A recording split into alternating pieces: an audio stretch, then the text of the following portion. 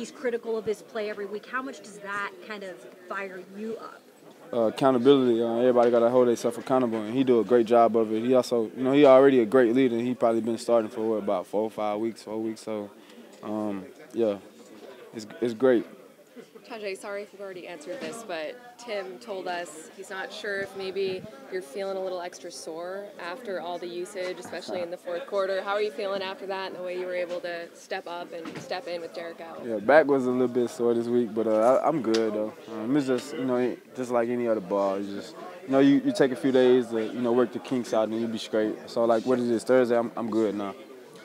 We also talked to Tim about kind of not doing too much as an offense, trying to stay within your game and not get into a track meet, trying to be the Dolphins in a sense. How do you look at that from your position? Definitely they got a lot of fast guys over there, so like we want to do what we do on offense, stick to our keys, but it ain't really about them. It's about us. It's about us staying efficient, us finishing the drive with points, and us scoring touchdowns. In the red zone, out the red zone, us putting points on the board to help our defense and put our defense in a better situation. With all the injuries that came Sunday, the emotions of the loss as well, where do you feel the morale of the locker room is at? I feel like everybody, everybody's still coming together. We still feel like we got a job to do, and we're gonna fight. No matter what it is, no matter what it look like, we're gonna continue to fight all the way to the last game of the season, whenever that may be. What might kind of say as far as supporting you and when I seen him, he was just like, it was a good thing that you care. Just get back in there and get ready for next week. So. How emotional did you get? Sorry, maybe dropped a few tears or something, but I was okay after the game. I was doing pretty fine. What did they do well defensively? What maybe concerns you the most? What they're going to try to do to you on Monday night? Defensively, they move a lot. A lot of movement up front. They're good in the run game. They fly around. So like I said, we just got to be strong in our technique and our fundamentals and just go out there and have fun. You went back and watched the film of how you played Sunday. What did you see that you liked and what did you see that you didn't? I've seen a lot of things I liked, and of course I've seen a lot of things I didn't like. I just got to keep working on, pad level, hand placement, throwing hands, getting snap count, getting off the ball, so. Play, is it kind of feel different this week? Most definitely, especially being on Monday night, that's a big game because it's a Nets game, and quite frankly, this is a great team. And they had a lot of skilled guys, track stars, and I wish I was out there. Especially, I love the game of football, and injuries sucks. It happens, but like I said, I wish I was out there. It's gonna be different, of course.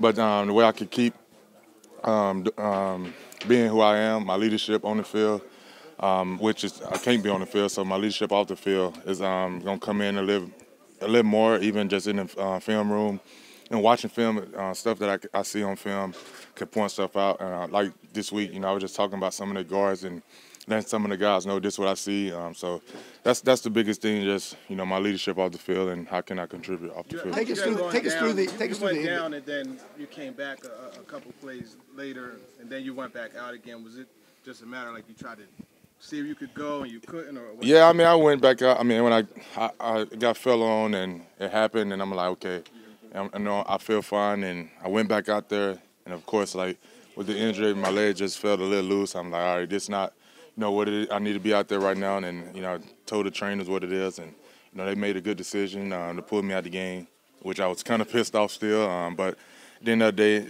they care about all safety, and they made the best decision for myself and the team. Will you travel or you watch from afar? And if you have to watch on TV, what's that going to be like? I'm not sure yet. I haven't. Brave haven't told me exactly my plan yet with the traveling right now. But watching it on the TV will be for sure different. Last time that happened was I want to say a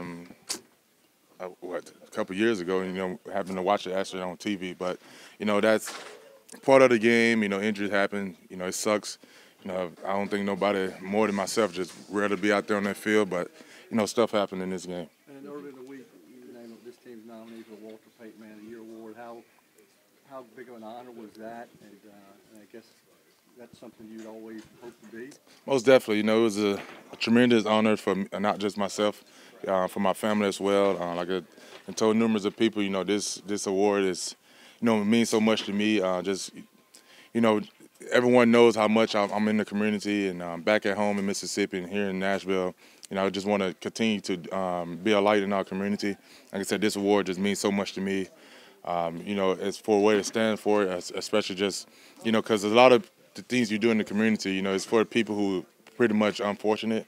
And a lot of my stuff I do is around my foundation and dealing with the youth. So, that's my goal, is to continue to be a light, no matter, of course it's a nominee, but no matter if I win this award this year or not, my goal is to continue to be in the community no matter what. When you came here, you made a promise that was what you were going to do, and now you have this award. Do you ever stop and look back at like how far you've come along since you first got here?